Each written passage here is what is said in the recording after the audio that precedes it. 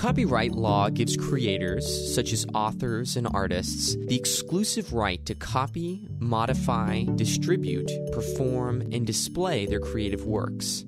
Fair use is a defense to copyright infringement. Fair use lets you use someone's copyrighted work without permission as long as you do it in a way that adds new meaning to the work. Each fair use case is its own fact-specific inquiry, in which courts are guided by the 4 factors of fair use. 1. Purpose and character of the use. 2. Nature of the underlying work. 3. Amount and substantiality taken. And 4. The effect on the market. Fair use protects many different categories of uses, including parodies, critiques, educational uses, and socially beneficial mass digitization projects like Google Books. Parodies are works that imitate other works to make fun of, criticize, or comment on the original work. A famous example of a parody being protected by fair use is Two Live Crew's rendition of Pretty Woman, which poked fun of and ridiculed the original version by Roy Orbison.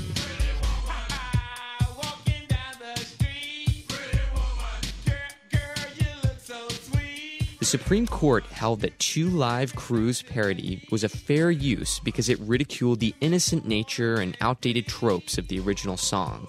Fair use also protects broader categories of criticism, such as comments, scholarship, and other forms of research. A documentary filmmaker may be able to use copyrighted clips to comment on the subject matter and educate the public. One notable example involves a documentary chronicling Muhammad Ali's life. The filmmaker used copyrighted clips of Ali's fight against George Foreman in Zaire, and the court found that the filmmaker was likely to succeed on the merits of the fair use defense because the documentary was a combination of comment, criticism, scholarship, and research. Fair use can also protect digital applications that use copyrighted works for a different purpose that transforms those works. In the Google Books case, Google digitized thousands of books to make them searchable. This was a fair use because it transformed the books from content into data, which facilitated research and made it easier for users to identify appropriate works. These examples are non-exhaustive, but they provide a glimpse into the broad spectrum of creative uses that fair use protects.